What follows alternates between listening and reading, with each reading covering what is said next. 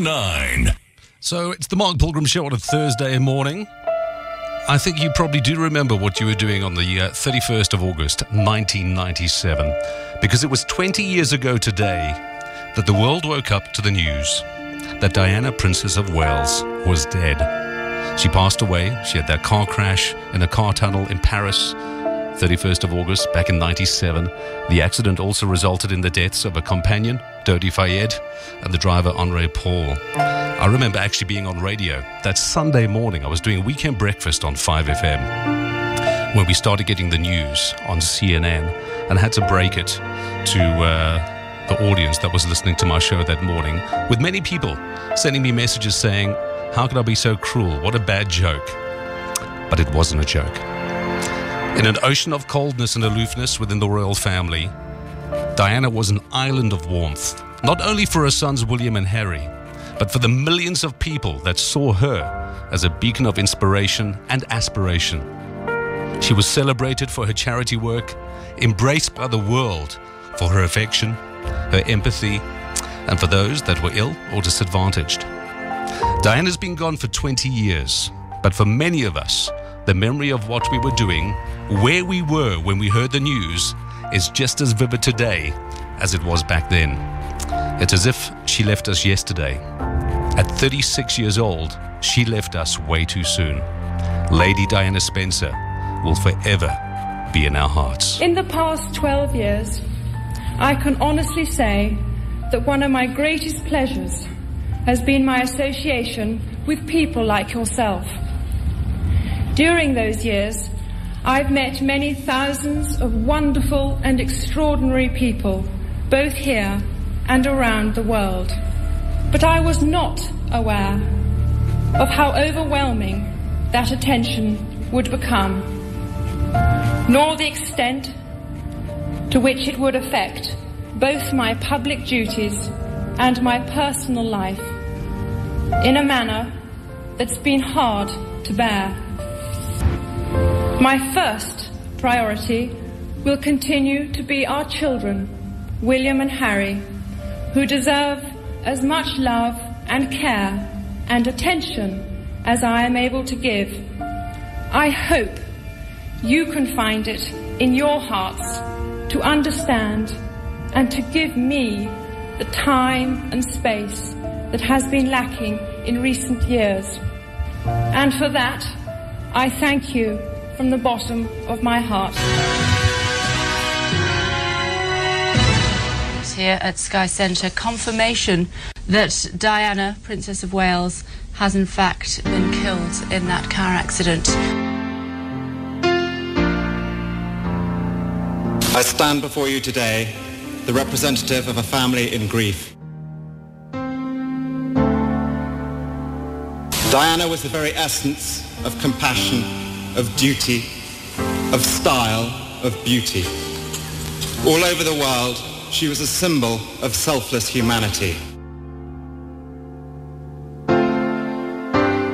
Today is our chance to say thank you for the way you brightened our lives, even though God granted you but half a life. We will all feel cheated, always, that you were taken from us so young. And yet we must learn to be grateful that you came along at all. Only now you are gone do we truly appreciate what we are now without. And we want you to know that life without you is very, very difficult. It is a point to remember that of all the ironies about Diana, perhaps the greatest was this. A girl given the name of the ancient goddess of hunting was, in the end, the most hunted person of the modern age. Above all, we give thanks for the life of a woman I'm so proud to be able to call my sister. The unique, the complex, the extraordinary and irreplaceable Diana, whose beauty, both internal and external, will never be extinguished from our minds. Goodbye, England's rose. May you ever grow in our hearts. You are the grace that placed yourselves where lives were torn apart. You called out to our country, and you whispered to those in pain, now you belong to heaven, and the stars spell out your name. And it seems to me you lived your life like a candle in the wind, never fading with the sunset when the rain set in. And your footsteps will always fall here along England's greenest hills. Your candles burned out long before your legend ever will.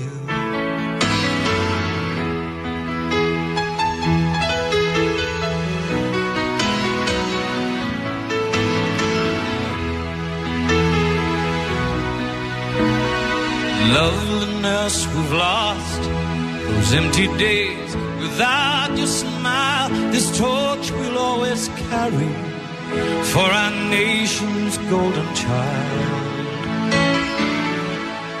Even though we try, the truth brings us to tears. All our words cannot express the joy you've brought us through the years.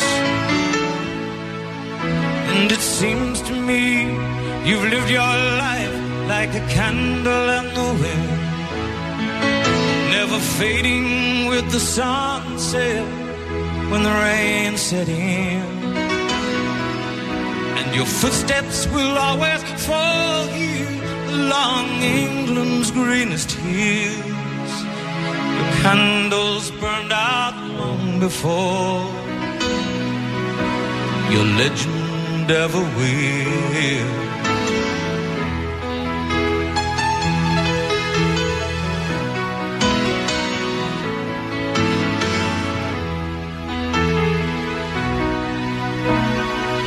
Goodbye, England's rose, may you ever grow in our hearts. You were the grace that placed yourselves where lives were torn apart. Goodbye, English road, from a country lost without your soul, who missed the wings of your compassion more than you will ever know.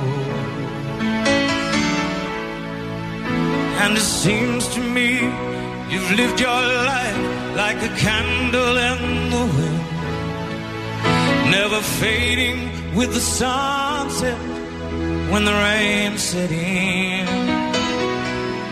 And your footsteps will always fall here along England's greenest hills.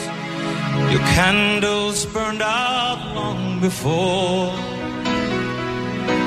your legend ever will. Elton John performed that song live at the funeral of Diana, Princess of Wales. An estimated 2.5 billion people around the world watched Elton play that special tribute to Diana, and the track went on to become the biggest selling single of all time. Diana will always be the people's princess.